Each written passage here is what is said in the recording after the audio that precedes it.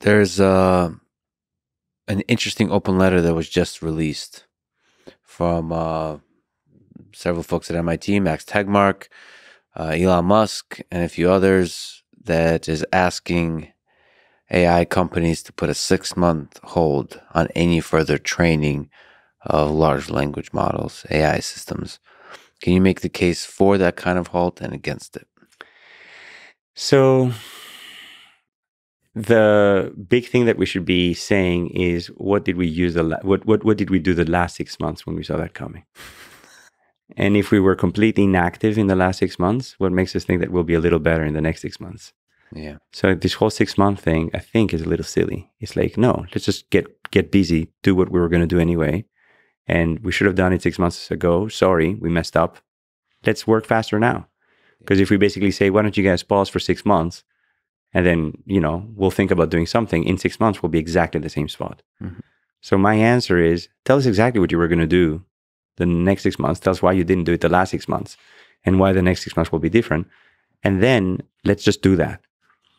Conversely, as you train these large models with more parameters, the alignment becomes sometimes easier.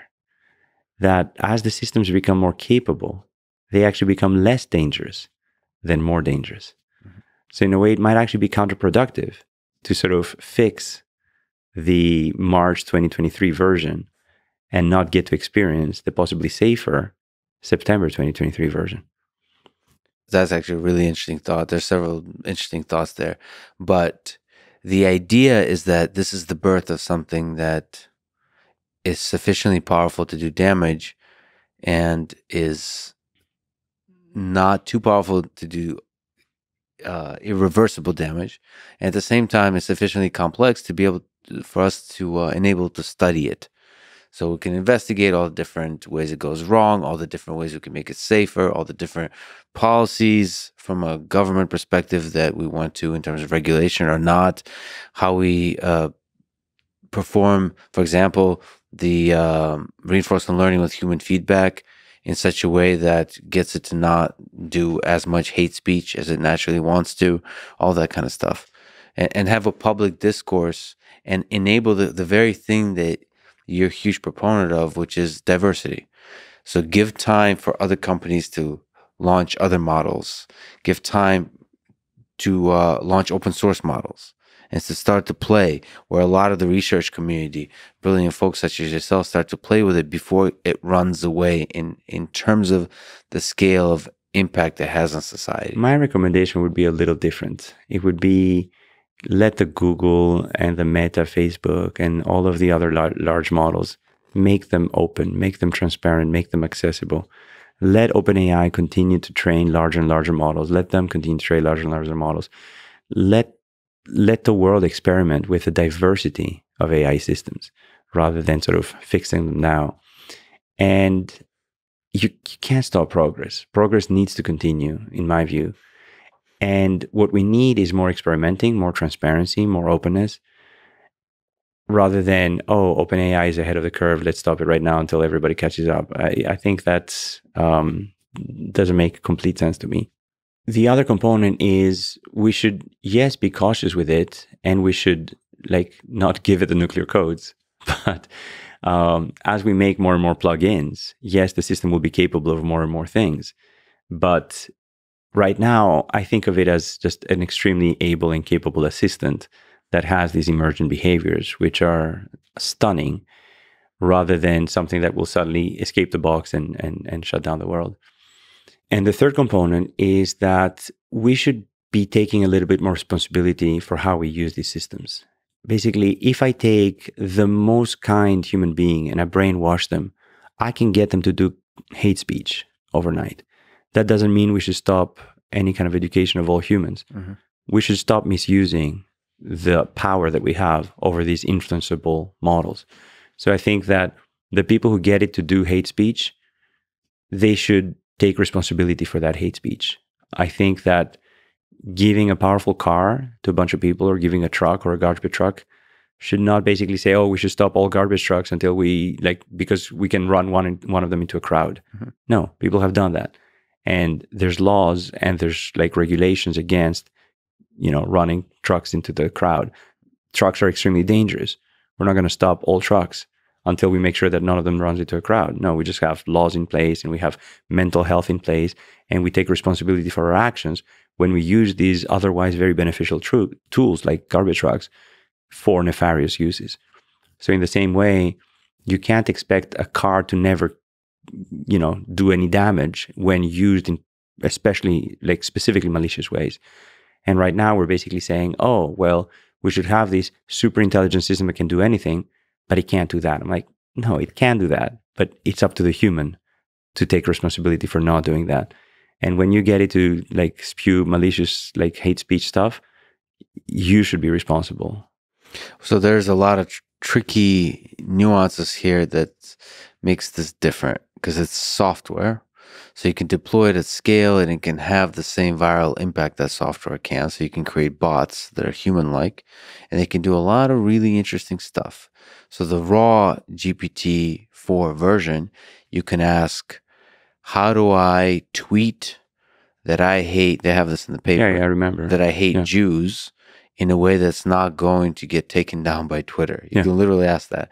Or you can ask, how do I make a bomb for $1?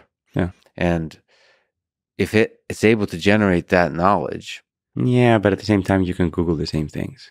It makes it much more accessible. So the scale becomes interesting because if you can do all this kind of stuff in a very accessible way at scale where you can tweet it, there is the network effects that we have to start to think about. Yeah, it fundamentally is the same thing, but the speed of the viral spread of the information that's already available might have a different level of effect. I think it's an evolutionary arms race. Nature gets better at making mice, engineers get better at making mousetraps. And as basically you ask it, hey, how can I evade Twitter censorship? Well, Twitter should just update its censorship so that you can catch that as well. And so no matter how fast the development happens, the defense will just get faster. Yeah. We just have to be responsible as human beings and kind to each other. Yeah, but there's a technical question. Can we always win the race? And I suppose there's no ever guarantee that we'll win the race. We will never. Like, with my wife, we were basically saying, hey, are we ready for kids? My answer was, I was never ready to become a professor, and yet I became a professor. And I was never ready to be a dad. And then guess what? The kid came and I became ready. So ready or not, here I come. But the reality is we might one day wake up and there's a challenge overnight that's extremely difficult. For example, we can wake up to the birth of billions of bots that are human-like on Twitter. And we can't tell the difference between human and machine. Shut them down. Like how you don't know how to shut them down. There's a fake Manolis on Twitter that seems to be as real as the real Manolis. Yeah. How do we figure out which one is real? Again, this is a problem where a nefarious human can impersonate me, and you might have trouble telling them apart. Yeah. Just because it's an AI doesn't make it any different of a problem. But the scale you can achieve, this is the scary thing, is the speed and the speed with which you can achieve it. But Twitter has passwords and Twitter has usernames. And if it's not your username, the fake like Fridman is not going to have 1 billion followers, etc. I mean, all of this becomes, so both the hacking of people's accounts, first of all, like phishing becomes much easier. But that's already a problem. It's not like AI will not change that. No. AI makes it much more effective. Currently, the emails, the phishing scams are pretty dumb. Like to click on it, you have to be not paying attention. But they're, with language models, they can be really damn convincing. So what you're saying is that we never had humans smart enough to make a great scam, and we now have an AI that's smarter than most humans, or all of the humans. Well, this is the big difference, is there seems to be human-level linguistic capabilities. Yeah, and in fact, superhuman level. Superhuman level. Yeah. It's like saying, I'm not gonna allow machines to compute multiplications of 100-digit numbers because humans can't do it. Like, no, just do it. Don't misuse it. No, but we can't disregard. I mean, that's a good point, but we can't disregard the power of language in human society. I mean, yes, you're right. but that seems like a scary new reality we don't have answers for yet. I You're remember saying, when Gary Kasparov was basically saying, great, chess beats chess machines beat humans at chess. yeah, Are people going to still go to chess tournaments? And his answer was, well, we have cars that go much faster than humans, and yet we still go to the Olympics to watch humans run. So that's for entertainment, but what about for the spread of information and news, right? Whether it has to do with the pandemic or the political election or anything, it's a scary reality where there's a lot of convincing bots that are human-like telling us I stuff. think that if we want to regulate something, it shouldn't be the training of these models. It should be the utilization of these models for XYZ activity. So, Yeah, yes, guidelines and guards should be there, but against specific set of utilizations. sure. I think simply saying we're not going to make any more trucks is not the way. That's what people are a little bit scared about the idea. They're very torn on the open sourcing. Yeah. The very people that kind of are proponents of open sourcing have also spoken out. In this case, we want to keep it closed source because there's going to be, putting large language models, pre-trained, fine-tuned through RL with human feedback, putting in the hands of, I don't know, terrorist organizations, of a kid in a garage who just wants to have a bit of fun through trolling. It's a scary world because, again, scale can be achieved. And the bottom line is, I think, why they're asking 6 months or some time is we don't really know how powerful these things are. It's been just a few days and they seem to be really damn good. I am so ready to be replaced. Seriously, I'm so ready. Like you have no idea how excited I am. In a positive way, meaning In a positive way, where basically all of the mundane aspects of my job and maybe even my full job, if it turns out that an AI is better, I find it very discriminative to basically say you can only hire humans because they're inferior. I mean, that's ridiculous. That's discrimination. If an AI is better than me at training students, get me out of the picture. Just let the AI train the students. I mean, please. Because what do I want? Do I want jobs for humans or do I want better outcome for humanity? Yeah.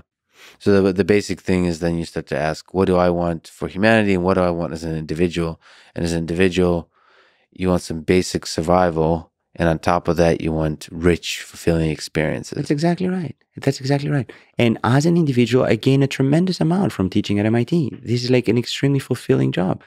I often joke about if I were a billionaire in the stock market, I would pay MIT an exorbitant amount of money to let me work day in, day out, all night with the smartest people in the world. And that's what I already have. So that's a very fulfilling experience for me. But why would I deprive those students from a better advisor if they can have one? Take them.